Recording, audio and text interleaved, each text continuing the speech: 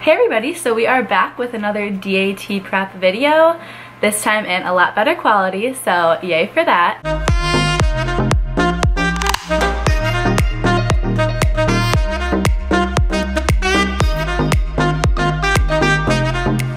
Today I'm going to be talking about how I studied for the biology section. Granted, I'm going to be fully transparent, I got a 19 on this section. It's a very tough section, but I'm pretty proud of that score and I still got a good total science. But I figured that this would still be a helpful video, so I wanted to show you guys how I started studying, and I think that if I would have been studying like I studied at the end the whole time, my score would have been a lot better. So I'm going to give you guys some advice about what I did right, what I did wrong, and show you what my notes looked like. So the first tip that I have is DAT Bootcamp biology notes. When I was taking it, they had the longer version, and now on their website it's like half the length.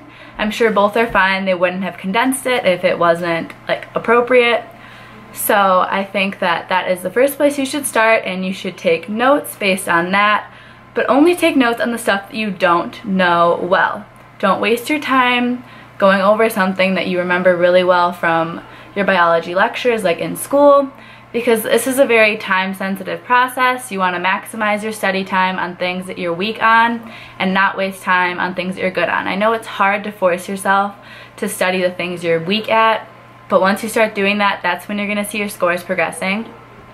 And I would also recommend to start doing practice tests for bio early, because at the end of the day, you're never really going to know all the answers, so you might as well start early on in your reviewing process so you can start to know the types of questions they ask, and again, pinpoint your weak areas so you can start working on them early on. For me, that was cell bio and then anatomy and physiology, particularly because I hadn't taken anatomy and physiology when I took the DAT. So for me, I had a binder here. They're just in a folder now because I'm done with it, so I relocated them to a folder. But I'm going to show you guys really quickly what all my bio notes looked like and do a little voiceover for that.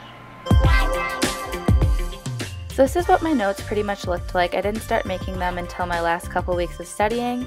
By the way, feel free to pause the video at any point if you want to read what I was writing. I definitely think that it would be beneficial to make these kind of study sheets the way that your brain works for every single topic, but I only had them for a few topics because I ran out of time. I think that my score would have greatly improved if I was able to cover every single topic in depth like this.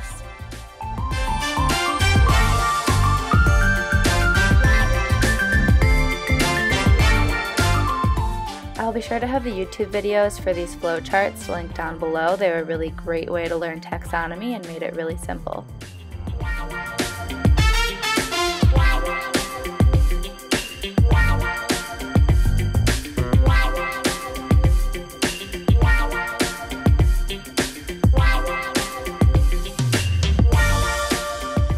I'm taking a second here to give you a closer up view of some of the detailed diagrams that I use, especially for anatomy and physiology. These will be your best friends, particularly because I hadn't taken those classes before, so drawing things out was essential.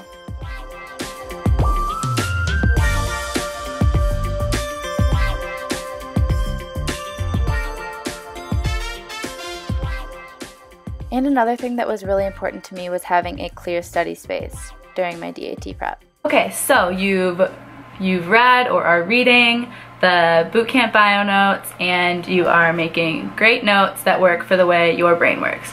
Great, so now you're doing practice questions, and bootcamp has the feature to like flag questions that you get wrong, flag anything whether you get it wrong or you don't know what one of the answer choices is, even if you get it right.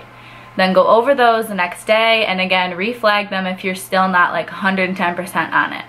And then also utilize their new extra questions based on topics at the bottom. Basically for biology, your best friend is just multitude of practice questions, and that's why Destroyer might be worth buying for biology. I know you'd have to buy the whole Destroyer book, but I think for biology it's useful because he throws a lot of like random questions in there that might appear on the real thing, and that's how you get that 20+ score. And I didn't use it that much. I went through about half of his book, and again I got a 19, so take what you will from that.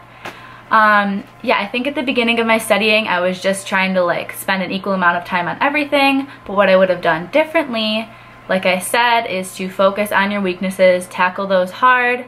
And for me, I'm a visual learner, so earlier on I should have started writing things out like I've been doing, like because that writing it out once, like I showed you, I'm gonna know it after that. Like I can picture it in my head, I can picture the paper I drew, and I can get the answer right. So know how you study based on your lectures, because that's how I studied for my biology class and like other courses, and that worked for me, so that's why I did it for this, and it worked. So just make sure you're putting an ample amount of time into bio and studying as hard as you can, focusing on your weaknesses, getting out of your comfort zone, and your scores are going to improve with practice and repetition. So I wish you guys good luck, and please let me know if you have any more DAT related questions or what section you want me to talk about next.